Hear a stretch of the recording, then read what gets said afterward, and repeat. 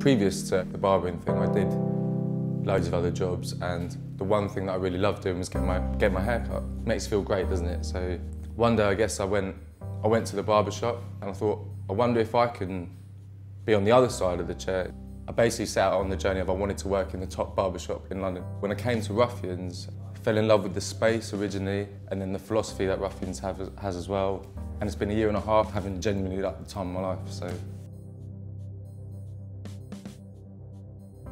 I'm Andrew Cannon, and I co-founded Ruffians Barbers. We have 3 shops, one in Edinburgh, one in Covent Garden. This is our 3rd and newest site in Marylebone, central London. With Ruffians, the mission really was to try and be ourselves, have our own identity, be independent.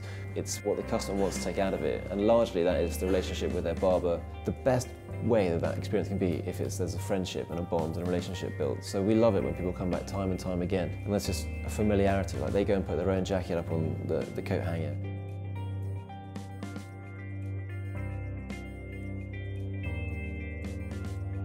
The holy grail for me was to get the Rolls Royce of chairs is this Apollo 2 chair, which I adore. We want people to have that comfort time and time again.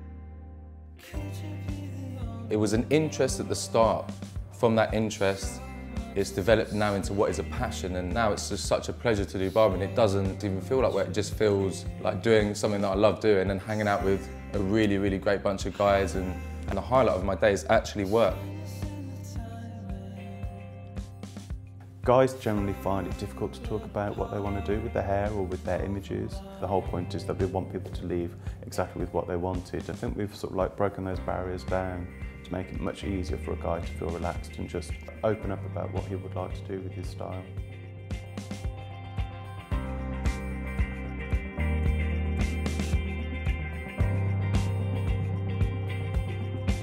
It's like getting a spa treatment. Oh yeah, I mean that's the whole thing should be an enjoyable process.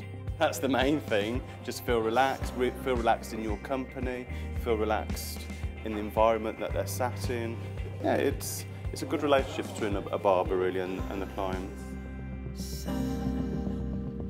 Did I make a sound? So when you sit down on it, you're in something that just feels right. And I guess that's what we're trying to do. You walk through the door and you have that moment where you're thinking, actually, this is what I've been looking for. I didn't know that I was having bad hairdressing experiences prior to this, but now I'm in here. This is how it should be done.